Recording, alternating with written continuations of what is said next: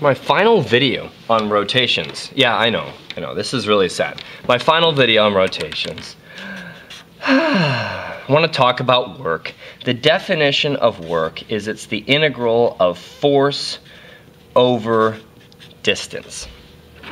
In a rotation, though, force is spoken about as torque. And let's think about, I don't know, let's make a little concrete example right here. Let's say that there's an enormous pulley with an axle right here. This is the axis coming out of the page. And there's a rope that's wound around it, brown cord of some sort, quite a bit. And let's say it's going to tend to rotate counterclockwise so we can have positive torque. And down here, there is a bucket. And let's say that the bucket is, well, we could get a nice blue bucket, and it's full of monkey blood. Okay? Don't ask why, it just is. Somebody's got to haul that up. Or maybe it's falling down. So this is some kind of Indiana Jones thing. And the monkey blood is falling down. But suffice it to say that there is some tension. The tension in the cable I'm going to call T. And the radius of the pulley I'm going to call capital R.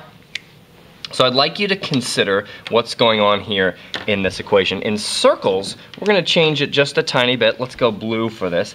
It's still going to be an integral, and it's still going to have force in it. But when you cause a circle to turn, you're actually moving in S. And we know that S is, well, in this case, it will be ara times theta. I'm going to use a capital R for this situation. Of course, it would just be a lowercase r if we were doing something different. But it's then F dot, well, it's dot d r theta. And in the situation where ara is not changing, I can pull that sucker out. And then, gosh, what are we going to do about this dot product thing? Oh, good news. The force is always this way, and it's always the direction of S also. It's direction of the arc length that the circle will be traveling. So we can eliminate the dot product. We don't need any sines or cosines. That's actually a really pleasant thing for circles. You always know which direction it's going. It's either going this way or that way. It can't do X, Y, Z things. So let's continue this derivation. I'm going to pull out an R, and now it's going to be R times F d theta. Interesting. Have you ever seen that R times F construction? I have. Check it out. For circles, R times F is actually torque. So we need to integrate torque over angle. That's what work is for circles. Cool. So you are probably thinking, wait a second, I haven't quite grasped calculus, so I can write it for you in a non-calculus form. Work is torque times how much the angle has changed. It's so similar to the non-calculus definition of linear work, and that is force times how much the distance has changed. Alright? Alright, let's do a little calculation. Let's assume that this starts from rest and the monkey blood begins to accelerate the pulley. The pulley has some mass, etc., but we can just refer to it as the moment of inertia of the pulley. I'm going to say it has a moment of inertia. So we'll write down that work, wait a second, didn't we say that work is changing kinetic energy previously? It still is. When work is done, kinetic energy is changed. So since work is changing kinetic energy, it's going to be K final minus K naught, and that is equal to torque times delta theta. Can we find out what the torque is over here? Torque on the pulley. The torque on the pulley is just ara times the tension. Now, let's slow down a little bit. Is the tension equal to the weight of the bucket? I'm going to leave that as a thought for you. You have to really think about this. We're going to do a lab on this, and so you'd better understand whether the torque is actually equal to the weight. Is the tension equal to the weight of the bucket? Okay, but we can definitely use this, whether we understand that or not. We can certainly use this statement right here.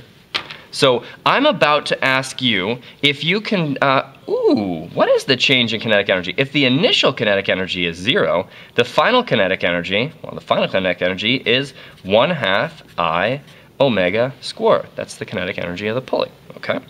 So we can then write that torque times change in angle is the final kinetic energy, and it is 1/2 I omega final square. So we can solve this for omega final. Let's do it. Omega final. We're going to get 2 times torque times delta theta, and we're going to have to divide it by I, and then we're going to have to screw it.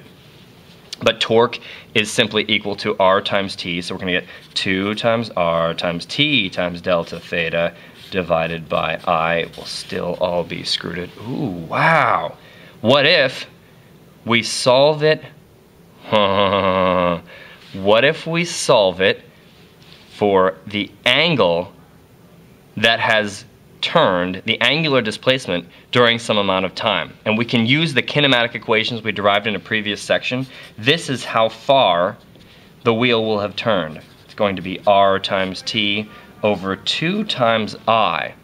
This quantity multiplied by the time it's been spinning square. So this looks like 1/2 of an acceleration, right? RT over I looks like an acceleration. And because the initial velocity, the initial angular velocity was 0, we have this simple result right here. Let's see what this looks like. This says if you let time go on, it will go faster and faster because that's a nonlinearity, right? The more time goes on, the more change in angle happens dramatically. Also, if the radius is bigger, then the angle change will be bigger. And if the tension is bigger, then the angle change will be bigger. I think all of that is consistent. What about if the moment of inertia is bigger? If the moment of inertia is bigger, then the angle will be smaller. Oh dear. This ara is just a pure R, but I depends on ara. So maybe these aras are going to kind of cancel out for a pulley. So it is probably independent of the radius of the pulley. And finally, we want to take this delta theta, and plug it in right there.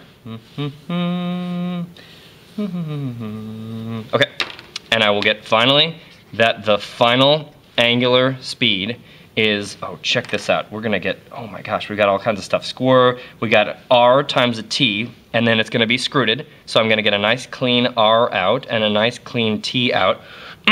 Notice I'm plugging in a 2 right here in the denominator, so the 2's are going to be gone.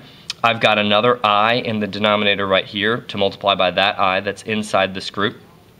And so those guys will combine and give me a 1 over I right here. And I just need to multiply this stuff by the time. That is a beautiful thing. It's an absolutely beautiful thing. All right, that's it.